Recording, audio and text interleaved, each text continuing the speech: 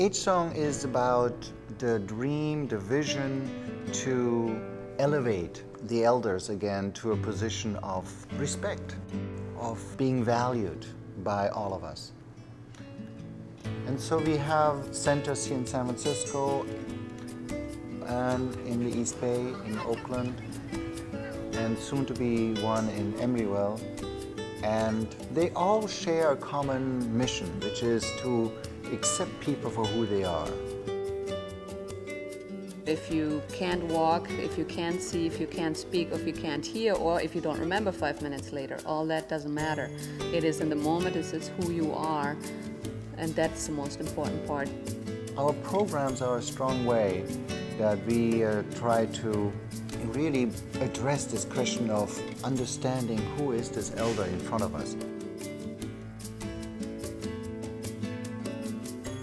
So the programs all share that common goal of creating therapeutic environments, really, where each little action, each little event is something that we can learn from.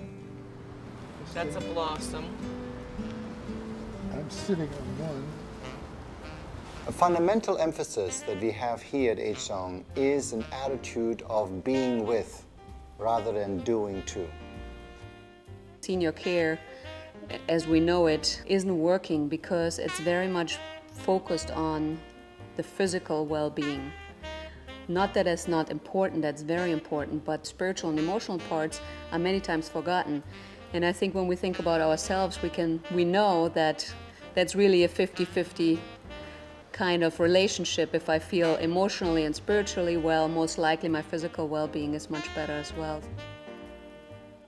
So you will find when you walk through our communities that students and caregivers will just sometimes sit with them, not necessarily even in a conversation. There's a powerful relationship that happens in you being quietly next to a person, allowing your breathing to mirror each other, allowing just kind of a warm presence to be there, rather than asking questions or wanting to have something tangibly happen. And one way that we're trying to do that at AgeSong is bring in young students who want to learn how to work with and be with the elders, and they have conversations with them on an ongoing basis every week. And these students can learn from the elders, but the elders also feel still part of this ever-changing society and culture here. I really felt like coming here, my mom was coming into a home, not into a facility. And all the staff, from the person at the front desk to everyone we met along the way, that made us feel really welcome as a family.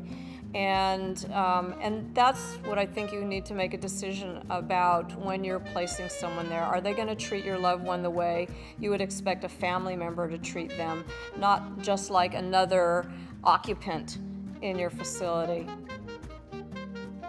So a lot of our training is based on this. Can we walk in an elder's footsteps, so to speak, right? Can we learn more concretely what makes an elder happy? What are the things that really give them a joy?